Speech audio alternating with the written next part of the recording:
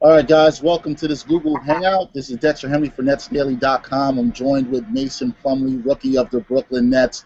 He's had a pretty good rookie season so far, averaging 6.2 points per game, 3.3 rebounds, and he's at the All-Star Weekend, participated in the Rising Stars Challenge last night. Mace, first question from me to you is, how was that playing in the Rising Stars Challenge last night? What was that like? It was a lot of fun, and from having watched the games before our game, I thought it was one of the better Rising Stars games that they've had. Really they get going about the last 5 minutes. It gets competitive, but I felt like the last 10 minutes of our game yesterday was really good, and Yeah. it came down to a couple possessions. So that's all you can really ask for in those games. Yeah, it's pretty exciting from what I saw. And you had 20 points, 7 rebounds, 4 steals. You did a really good job there. One of the questions we had from our fans that I'm going to throw out right here is, what was it like playing against your brother in that game? That's what everybody wants to know. What was that experience like? It was fun because there was a little more freedom. When we played Phoenix early in the season, I think we were on the floor for about a minute or two together. So to have extended minutes out there, it made it more fun. Yeah, most definitely. What else have you enjoyed thus far about the All-Star experience down in New Orleans?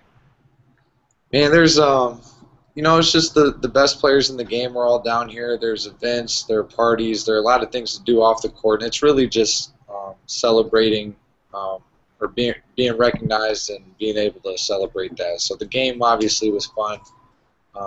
We play first, so we get to enjoy the rest of the weekend. The older guys, they play last. So um, I don't know. It's been a good time. I've really enjoyed it, and I hope to be a part of it in the future.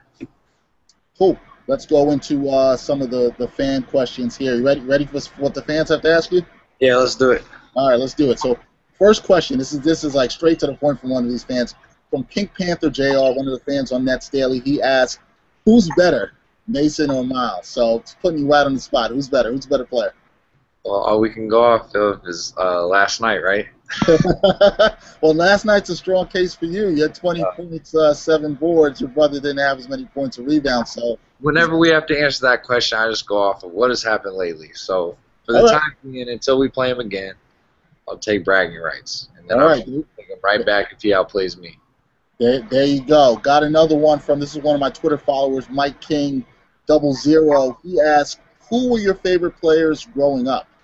Or who was your Favorite favorite players player growing growing up? up. The first final series I remember watching was the Jazz and the Bulls, the Karl Malone, John Stockton, Michael Jordan. I was about 6 years old then. And then since then, and there are a lot of guys. It sounds crazy, but I watch Kevin Garnett a lot. Hmm. Now I'm playing with them, so um, that's crazy to think of that. But I really liked his game. Um, there have been a lot of good players that I've looked up to, but he's definitely one of them. Another question from Mike was, between you and your brother, who won the one-on-one games when you guys were growing up? How did those backyard battles go? Those move back and forth all the time. People always ask us that. Hmm. I know Marshall didn't win them. He was kind of so far down or so far removed in age that he never really had a chance. But me and Miles went back and forth a lot. Nice. Another question from Aaron91 off Nets Daily. He asked, in what ways did Coach K prepare both you and your brother for the NBA game? I think Coach's work habits, if you just watch him throughout a season, he does things to keep himself fresh. Even the college season is a long season. When you start, you really start as soon as the first session of summer school starts. So even though it's not 82 games, it is a long season, and his work habits, his ability to stay fresh, and he'll like rejuvenate himself within a season. I think that's something that I've thought back on and tried to apply to this season, because game-wise and practice-wise, this has been the longest season I've been through. Good answer there. You spoke a little about how KG was one of the favorite players of yours growing up. I have a question from Alec Namaroff. Sorry if I pronounced his name wrong. He asked, how has KG made an impact on you this season? He's been great, man. I'm really fortunate to be a rookie on this team, and with him, and with not just him, but also Paul and Jet and Darren and Joe and those guys. But KG in particular, I was actually just talking to Jared Sullinger, who was on my team. We're in agreement. Like he's the best vet you could have as a rookie, just as far as showing you what you have to do to have a long career in this league. If you want to take your game to the next level, what you have to do, how you have to take care of your body. You know, you learn something every day. I'm in the locker room with him. I'm either being reminded of something that he's already taught me, or I'm learning something new. So I'm very fortunate to be on his team. Definitely, KG brings a lot of intensity, as I see, and a lot of the fans see. One of the other questions we have here from Jay Garcia is a lot of questions here about you and your brother, comparisons between both you guys. Who's the better dunker, you or Miles? He's probably the better. I'll give him the better dunker. He tested higher at the combine in the vertical, and he's had a few more dunks on people this season. So I'll give him that. Nice. All right, so you give him that. That's not based on recent performance. It has nothing to do with last night. Another question from Megan L. Who were your biggest inspirations while beginning your basketball career? Definitely my dad. You know, he always played. Both my parents played, but my dad really loved the game. And my mom, she could have cared less. She played it in college, and she was done with it. But my dad, I remember watching him play when I was a little kid, and you know, he really loved to play. So I really looked up to him. Nice. Another question we have for you. Just going through some other stuff. There's some repeat stuff. A lot of people want to know about KG. If the NBA started, this is a good question. If the NBA started a 2-on-2 brothers pickup type event for All-Star Weekend, which pair of brothers would you love to play against? For example, Lopez twins, the Teague brothers, Zeller. Which pair of brothers would you guys like to play against? I don't want to go against the Lopez brothers because they are big as hell. Don't want to go against the Teagues because they're too quick. So I'm going to take the Zellers.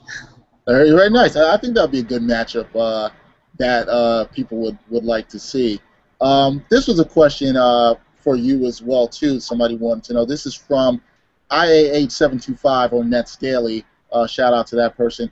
What is it like for NBA players to read through their Twitter feed and see about themselves? Yeah, what's that like? Because I even wonder that. Like, what's it like for the NBA player to see rumors about themselves, trade rumors, anything on their Twitter feed? That's a good question. Honestly, I will say the first trade rumor, I called my agent right away. I said, what's going on? Figure out what's going on. And that's what a lot of that stuff is. It's a lot of rumors. But as far as just the timeline, you get one of three things. You get like the positive re-encouragement or good job, you know, big fans, whatever, the support. Then you get the people, it doesn't matter, win, lose, draw, they're going to hate you. They're going to tell you how bad you are, how ugly you are. You get all that, all the negative. And then you got the people who think they know it all. And I'll get like lengthy Instagram posts, Twitter posts about how I should play, how coach should coach, how, you know, the people that have all the answers. So they tend to, honestly, I block them before I block the people that just hate me. Because I can understand if you just don't like me, but if you think you know everything, I can't put up with that. There you go. Mason telling you guys out there what he can't deal with. So social media can be a gift and a curse, Mason. Sometimes it's interesting to play with. But to some more questions. Got some good questions from one of our Nets Daily readers, Glue Guy. He's asking some stuff about the Nets, so I'm going to have some fun with this with you. First question he has, who is the locker room DJ, and what's the most played song in the Brooklyn Nets locker room? Well, unfortunately, to start the season, it was Tyshawn, but he's not with us anymore. I would say it goes back and forth between Andre Blatch and Reggie Evans. And Reggie's going to play the Deep South rap, and Andre's all over the place. He could play Chris Brown one day. He could play Eminem the next. You don't know what's coming with Dre. But I would say the favorite song recently, everybody's listening to Paranoid. I don't know who sings it, but okay. So everybody's vibing to that. Yeah. All right. It's new to me. Like a lot of times, the first time I hear the song is in the locker room. So. Okay. Well, the locker room's putting you on to new music, so that's always good. Sure. Another question from Blue Guy. This is getting really into the Net locker room, Nate. So, who is the worst dressed Net? Don't say yourself. I hope not. No, worst dressed. Man, Dre's the most ambitious dresser. He thinks he can pull off anything. Sometimes it works, sometimes it doesn't. As far as just worst dressed, man. See, and I'm going through this in my mind because I've seen you guys in the locker room, so now I'm Yeah. thinking about it too. And I'm just a tough one. All right, dude. All right, I'll do this. You tell me who you think it is, and I'll tell you. Wow, Mace put me on the spot. Who I think is the worst test? I'll say this much. The other night, this was after the Charlotte game, Joe Johnson had some interesting red pants on. I don't know if you remember that. He had some it looked like cross colors from back in the 90s, urban wear that everybody used to wear. So, but I won't call him the worst dressed. Most times he's been dressed. Everybody on the Nets dresses pretty nice. Yeah. You want to skip on that? You want to skip on that question? No, I wouldn't say worse. I say people give Brooke a hard time because he has his go-tos. Like he has a couple go-to shirts and a couple go-to pants, and they start rotating real fast, and you see him a lot. So I think people would say him, but it's not necessarily. He's not a bad dresser. He just likes to wear the same thing a lot. Fair enough there. And this is another question from Blue Guy that's kind of about the team locker room. Well, one is personal, one's about the team. First part of the question is, what is your pregame meal, Mace? And then, are there any strange pregame meals from your teammates? Well, if anybody follows Gary Sussman on Twitter, I have to make PB&J for the whole team before the game. So naturally, I make one for myself, and then that's been my pregame meal. Guys mix it up, though. I mean, we'll be some places they'll order from the menus from the restaurants in the facility or in the arena, but nobody has like peanut butter and jelly is the only thing that like some guys they absolutely have to have it before each game. Okay, that's cool. That's interesting. I actually didn't even know that PB&J before the games. All right, got another question from Aaron91 again. He said he considers you to be extremely coachable. How much do you think your knowledge of the game has increased because of all the veteran players on the roster, and also how has Jason Kidd and his staff helped your game this season? Well, the NBA is a totally different game. So initially it was like you feel like you know a lot about the game coming out of college. You spent 4 years in college, and there's a relearning process, and it's just different. I don't know how to put my finger on it, but there's a lot that's different about the NBA game. And having the group that we have of vets has been very helpful because they remind me quick and often and loudly if I'm not up to speed. So I don't think without them it would happen as fast as it has. But and I'm still learning. I still make mistakes and stuff, but they're on top of me. And Jason, I think they've made Jason's job easier because sometimes they're telling me what I need to hear before he even has to deal with me. So I think he appreciates it too. Cool. Gonna go back to a little bit of personal stuff with you. What's your favorite movie of all time? This is from NJNBKN on Nets Daily. What's your favorite movie of all time? Favorite movie? I like movies. I don't have one in particular, but I like movies with twists at the end. I like Snatch, Lucky Number 11, Inside Man. I like a movie where you're watching, think you have it all figured out, and then at the very end, there's a turn or a twist, and you just didn't see it coming. Nice. Those are some good ones there. What about you? I know you talked about some of the music in the locker room, but this same person also asked, what kind of music do you like to listen to before the game? Maybe throwing your headphones, or what do you like to listen to before the game? Well, in the locker room, I have to carry the boombox for the team, so we just play music on the boombox. So I just listen to whatever everybody else is. But in my free time, I like to relax, honestly. So I listen to more like John Mayer, John Legend, R&B. I like Chris Brown, Rihanna, those type of people. And then I do like Kanye a lot. I'm a big fan. More old school Kanye. Me too. More recent was a little over the top, but I like him. Nice. Good. Since you talked about the peanut butter and jelly sandwiches, and I saw this from Mike King 00, one of our Twitter followers, what other rookie duties do you have during this first part of the season besides making PB&J sandwiches? I've been asked that a lot. The ones I could tell you about, right? Just running a lot of errands, going to pick stuff up for guys at inconvenient hours. PB&J, carrying bags. I don't know. Errands. A lot of stuff falls under running errands. There's a lot of stuff to do, but just get towels for guys after practice. I haven't bring cards on the plane. You have to have cards all the time. Different guys have different things that they want before and after games. Always have to bring the soap. Always have to bring the drinks on the bus. There's just a lot of little things that I can't even think of them right now, but I just do them naturally because when I don't, I hear about it. Sounds like they have you working really hard there. Definitely. All right. I don't know if you like to cook, Mace, but one of the questions asked. This is actually by my co-host on many of the videos we do on Nets Daily, Tom Lorenzo. He asked, "Who's the better chef, yourself or your brother?" I don't think anybody wants to eat either of us. Is it that bad? Yeah, I mean, I could do breakfast a little bit, but I would say, I don't know. Maybe Miles has picked something up in Phoenix, but I can't cook at all.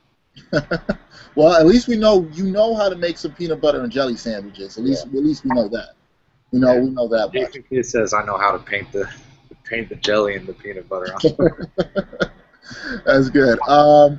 This is a question for you by Tina2 from Nets Daily. He asks, "I'd like to know what you think has been the key to turning around the Nets season in 2014, and what you guys can do to continue to do it."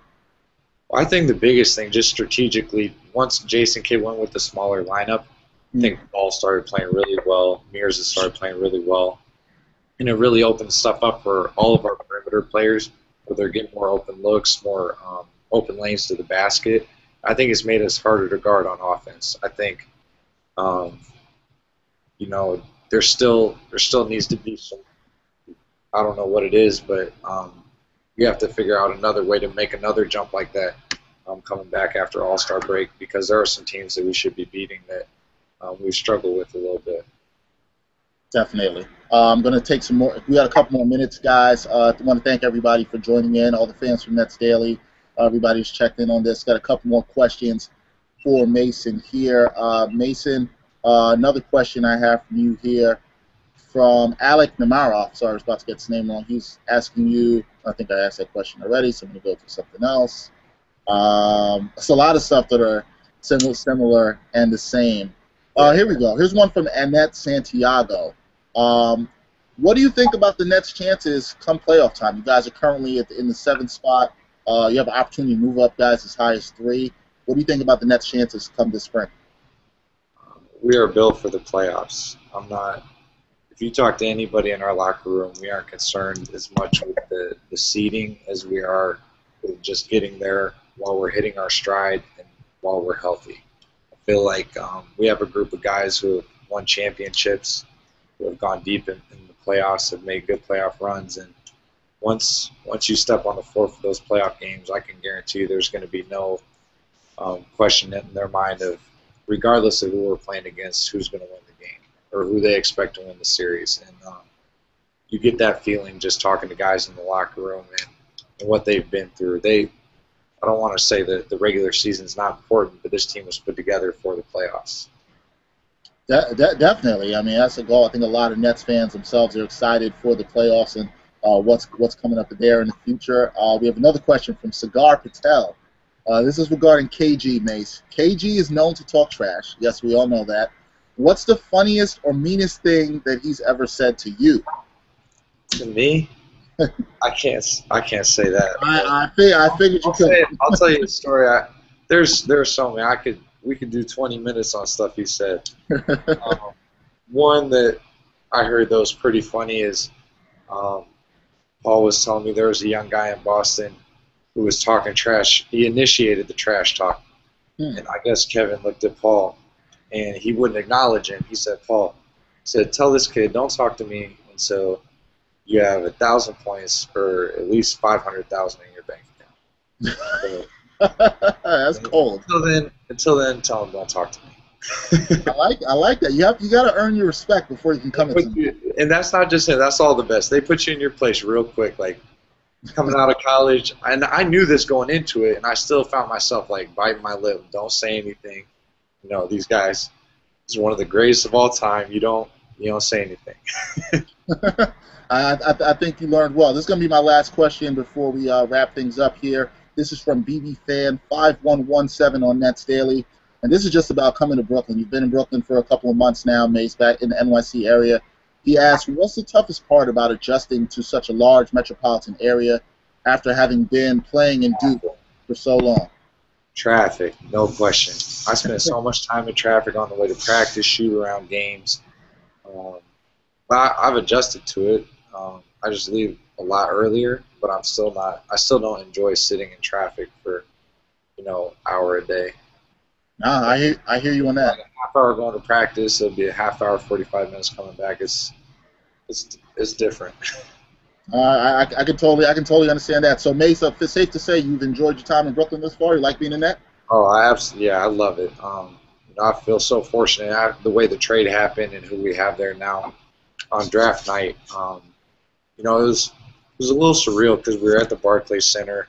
I hadn't worked out for the Nets. They weren't even a team that, in my mind, leading up to the draft, I thought, oh, wouldn't it be cool if? And also, you didn't know they would have KG, Paul, and Jet. So, like I said, I couldn't have predicted it, but since it's happened, I'm so happy that I'm there, and I hope to be there for a long time. Well, we're glad to have you here. Nets Daily, we're glad to have you here to cover you. I know a lot of Nets fans are excited about you. They're always telling me on Twitter that you deserve more playing time. We'd like to see you out there more. Thank you for joining. Any last thing you want to say to the fans? You guys have been great. We're definitely going to need you guys going down this home stretch, and then come playoff time, we need the Barclays Center to be louder than it's ever been. I'm sure it will be. There you go. We're gonna be there too. Hopefully, we have the Barclays Center rocking with some more dunks from you, Mace. Thank you for joining me today. Enjoy the rest of the All-Star weekend down in New Orleans. The weather sure is a lot better than it is here. So enjoy that. Take care, man. I'll see you when you get back to Brooklyn after the road trip. Thanks, guys. Take care.